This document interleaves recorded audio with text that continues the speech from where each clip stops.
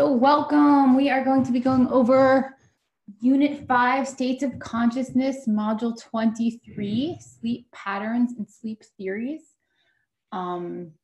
This is aligned to Myers Psychology for the AP course, 3rd edition textbook. First up, the learning targets for this module. You should be able to describe sleep as a state of consciousness. You should be able to describe how our biological rhythms influence our daily functioning.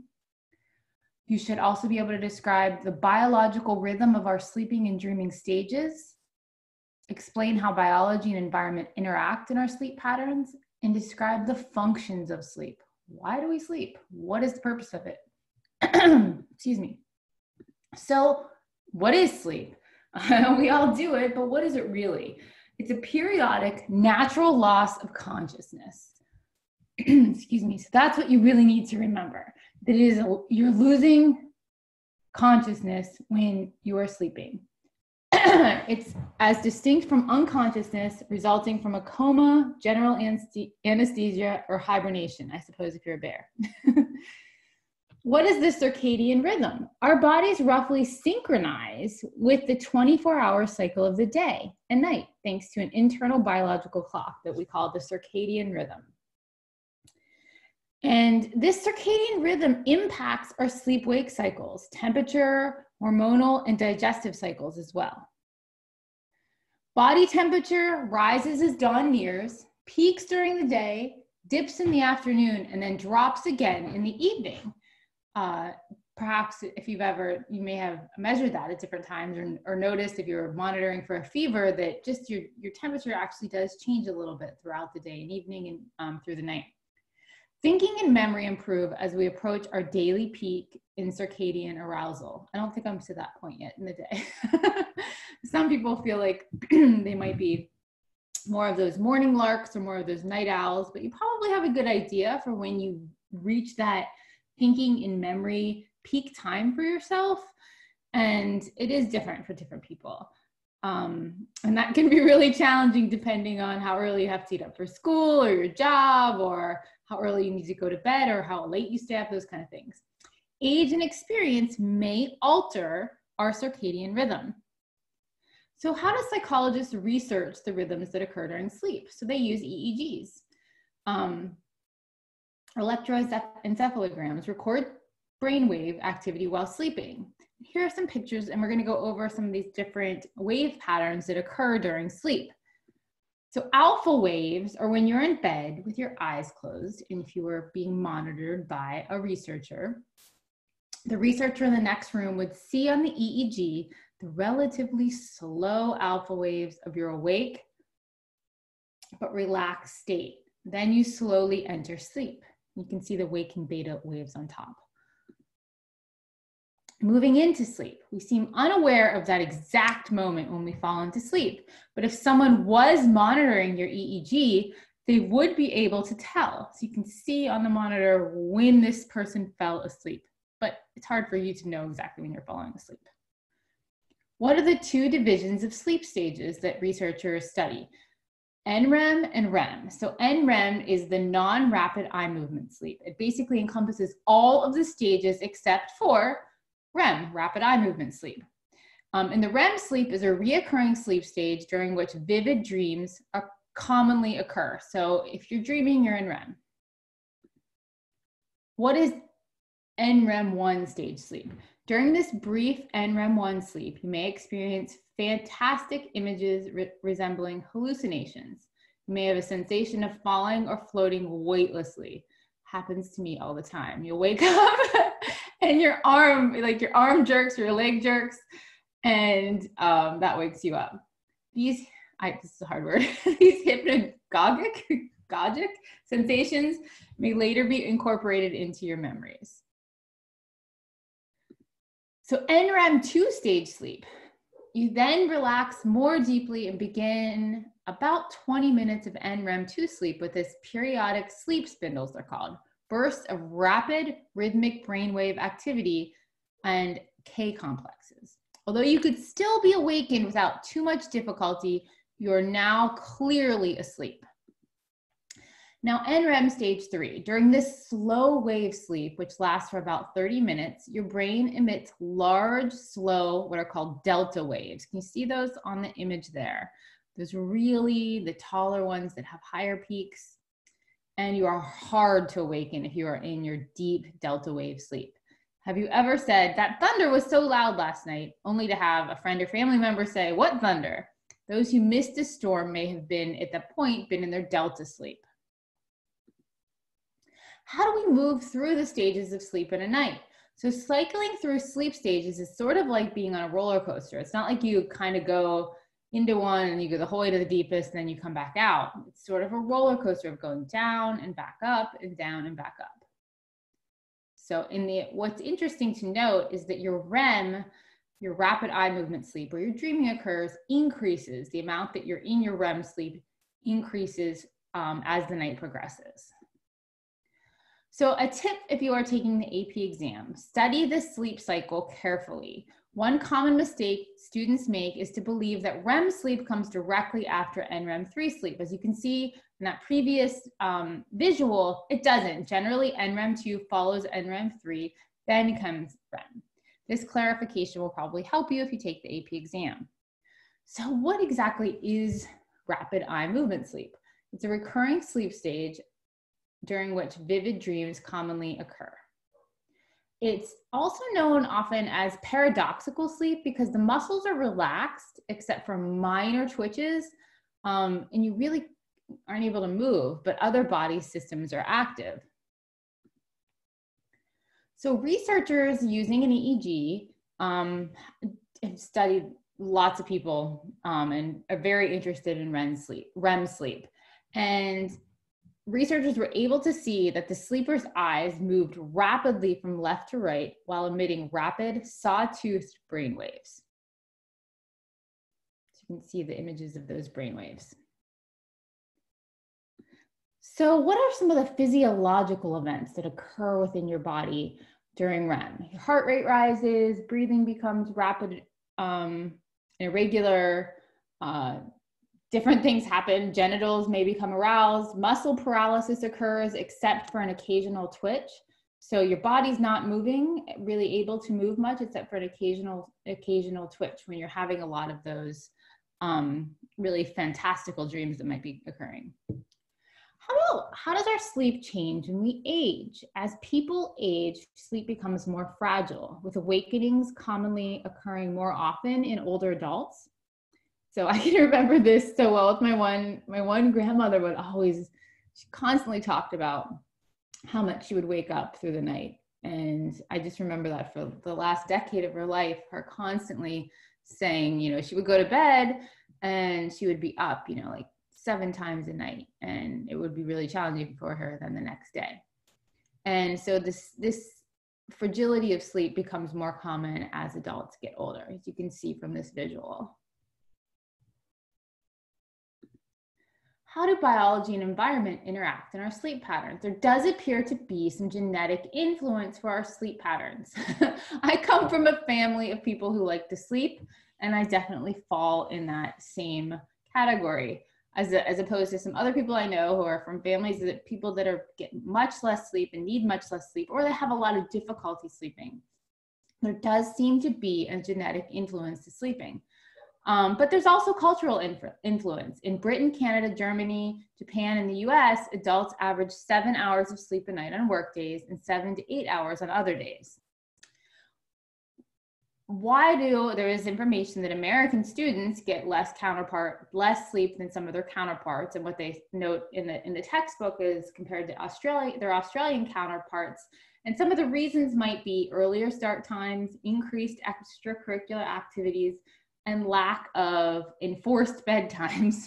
Those are some of the reasons that are suggested about why American students get less sleep, which is really problematic. What 3 environmental factors play a role in our biological ability to sleep? Well, modern electric lighting.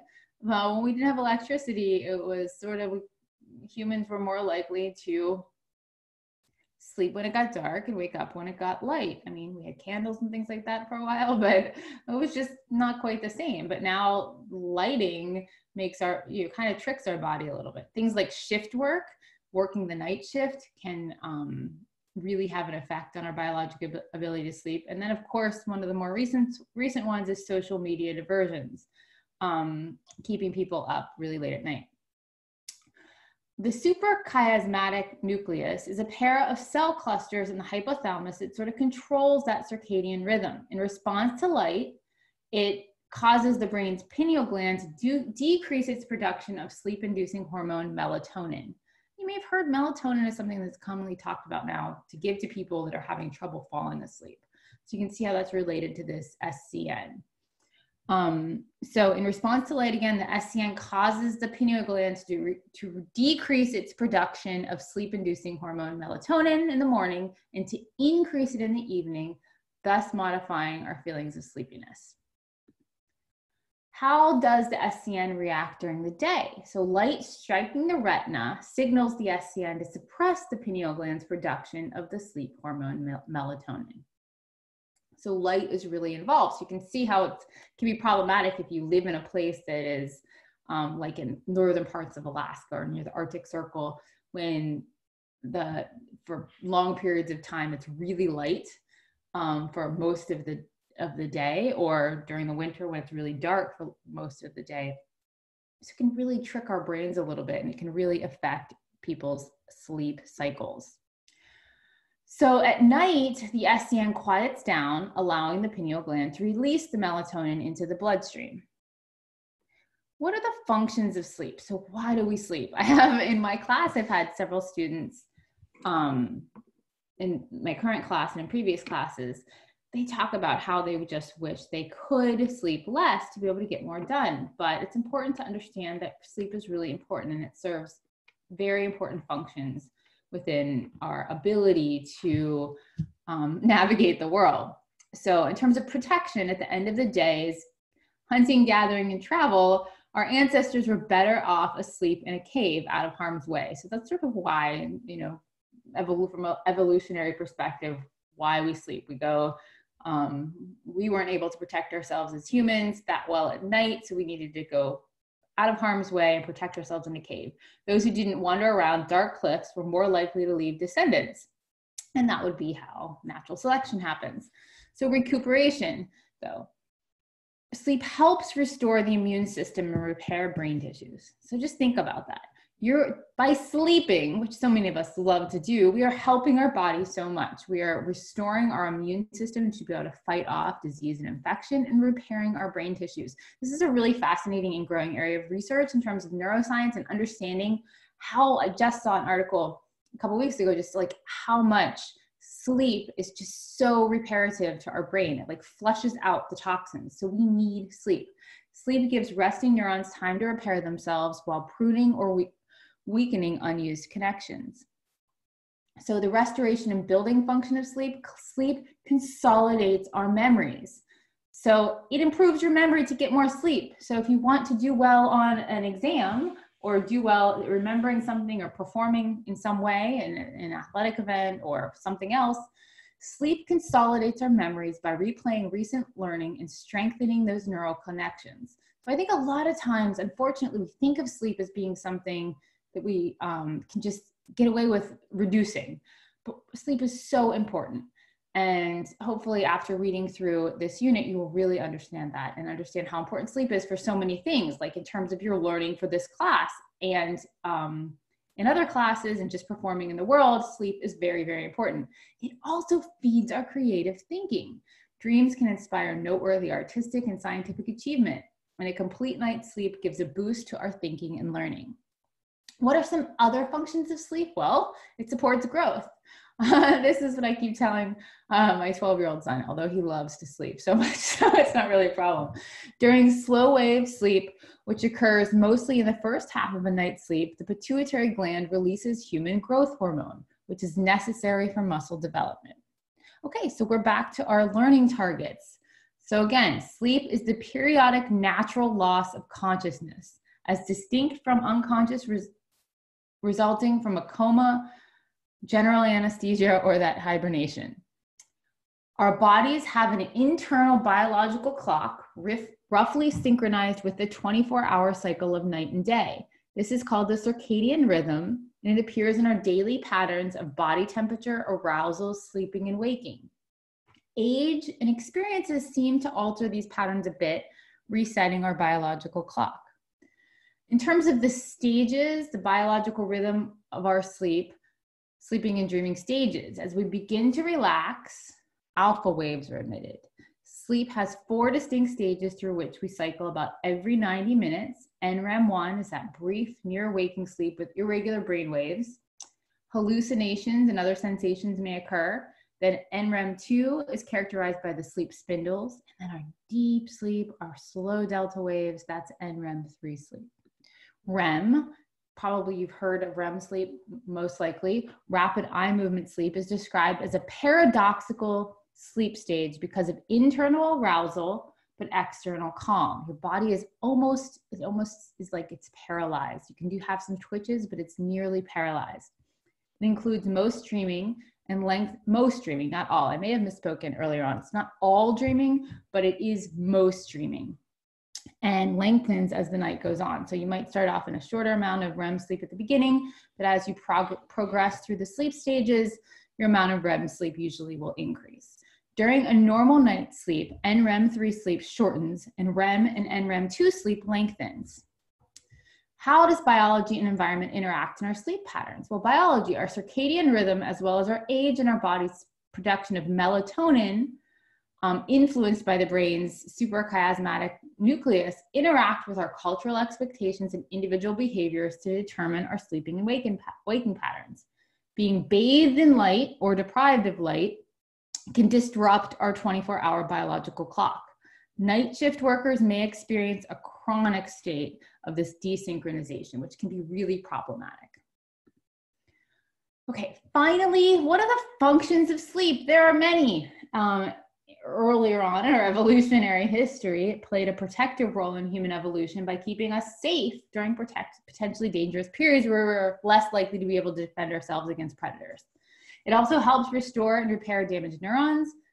Now, it consolidates our memories by replaying recent learning and strengthening neural connections, promotes creative problem solving the next day, and during that slow wave sleep, the pituitary gland secretes a human growth hormone. It actually helps you grow. Sleeping helps you grow.